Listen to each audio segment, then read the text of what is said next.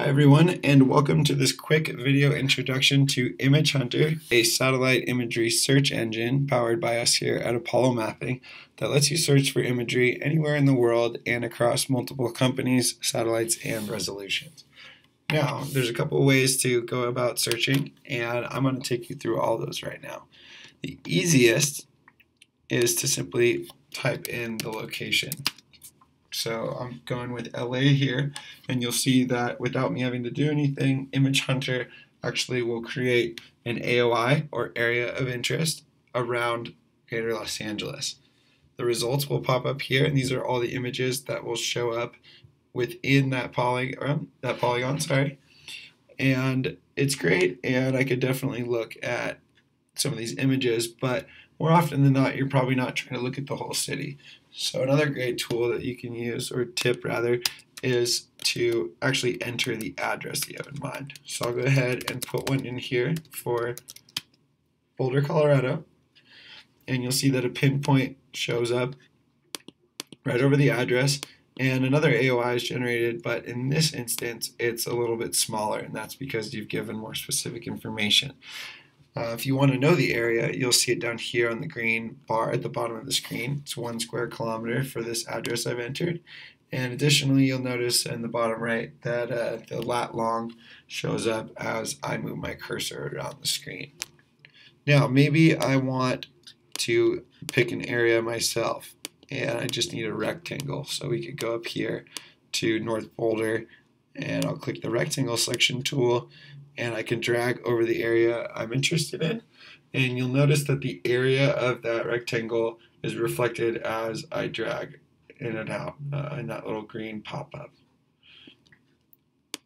Additionally, I might want something other than a rectangle, and I can go ahead and draw using the polygon selection tool around the area that I have in mind.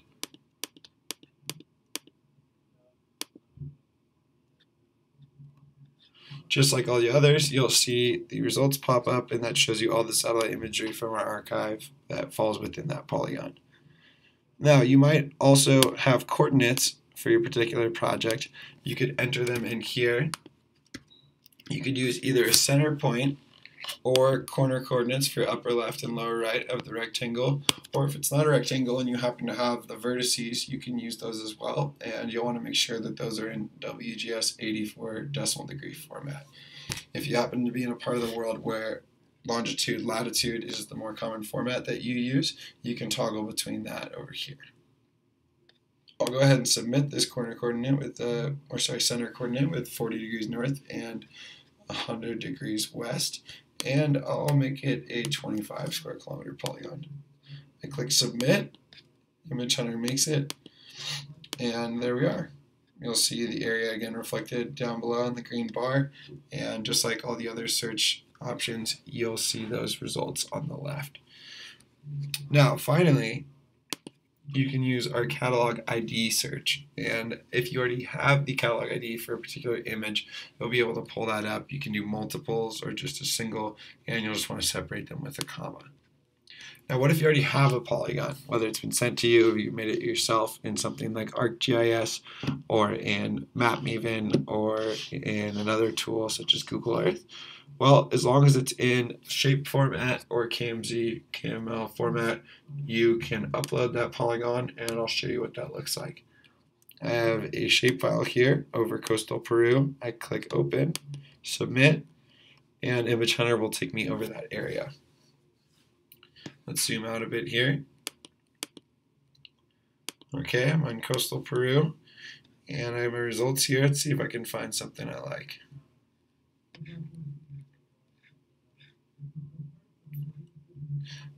Let's see, this WorldView 3 image looks like it goes over my whole polygon. Doesn't have many clouds, which you can see here on the cloud cover feature. It's in 30 centimeter resolution, which is about as good as it's going to get. And it just looks good to me and is in my window. So zoom in, take a look at it. If you wanted to know a little more about that image, or you needed the catalog ID, you can click the info button and you'll find that here. But for now, I feel like I'm good to go, and I want to submit this for a quote. I could either save this and come back to it later, or submit for a quote right now. So I'll go ahead and do that.